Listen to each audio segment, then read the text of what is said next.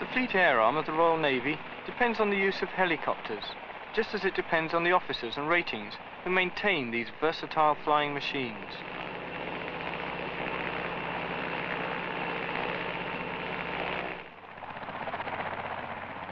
HMS Daedalus is the Royal Navy's Air Engineering School, and this is where young naval trainees get to know the ins and outs of a helicopter. As an artificer apprentice, it will be part of your Theory of Flight course to try out the controls of this Wessex 5 mock-up. While the collective lever controls the pitch angle of the main rotor blades, the rudder pedals alter the pitch angle of the tail rotor blades.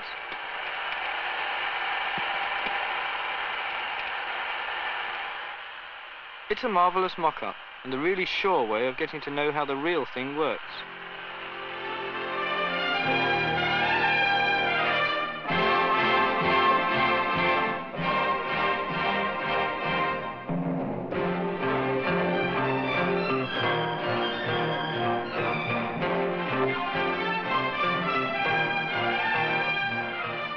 Maintaining Fleet Air Arm aircraft might seem like a man's job, but we Wrens have our part to play. At Daedalus, naval air mechanics, and that includes Wren air mechanics, are also put through intensive training courses. Wren air mechanics have more or less the same responsibilities as the naval air mechanics. Like the boys, we're on a 12-week training course. Helicopter general maintenance and daily inspections are all part of the job. Of course, all the really heavy jobs are left to the lads in the hangar workshop. Anyone who wants a job doing aircraft maintenance should come to Daedalus. There are scores of helicopters just sitting here, waiting to be checked out. Here, teams of artificer apprentices and trainee mechanics undertake difficult fault-finding exercises. And this doesn't mean simply opening up and having a look. You have to know exactly how to go about finding those hidden electrical and mechanical faults.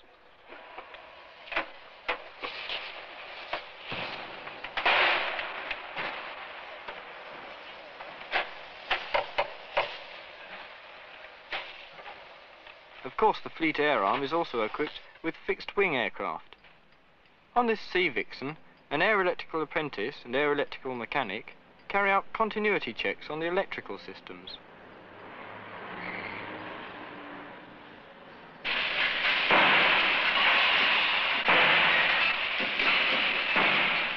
Believe it or not, this apprentice is being constructed.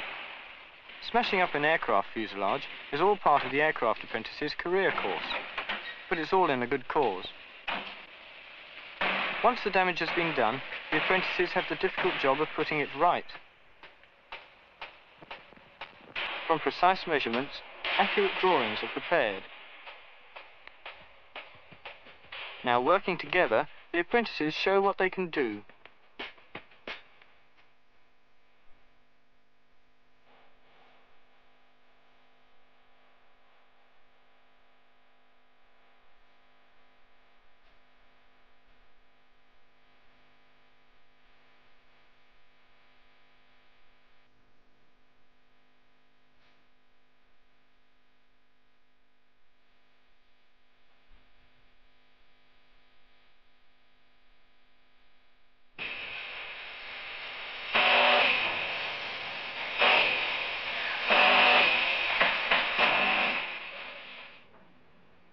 To produce high-quality metalwork like this, apprentices need to adopt a well-disciplined and delicate approach.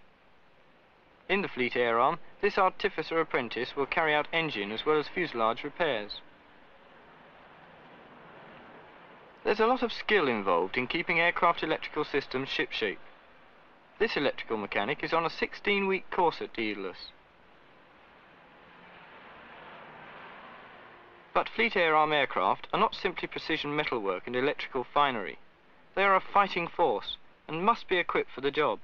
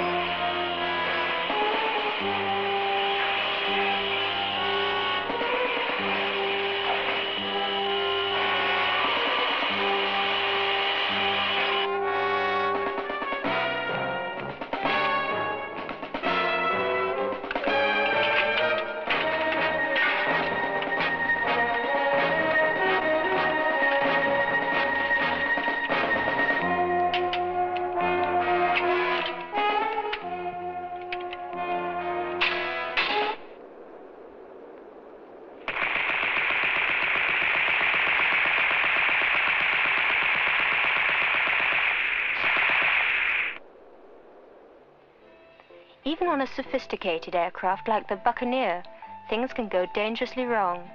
Hence the ejection seat to quickly get pilots out of trouble. It's part of a Wren air mechanic's general duties to ensure that the ejection seat is made safe before and after every flight. Another cockpit, this time a Sea King helicopter mock-up. If you're going to carry out responsible maintenance work, then you have to be able to read temperature, fuel and pressure gauges from the start.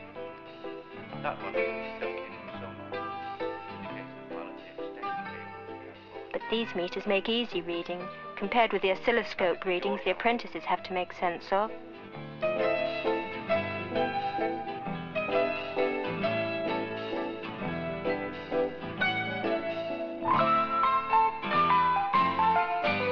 Well, we're going to talk about overshoot and how overshoot distortion can be... Distortion on an electrical circuit.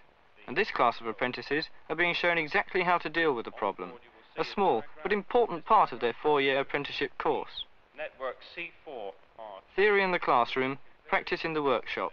That's the Daedalus philosophy. And it means that as Daedalus apprentices, we can take the ordinary national certificate in our stride. It also means we can boast achievements like Kittiwake, an aircraft we built ourselves.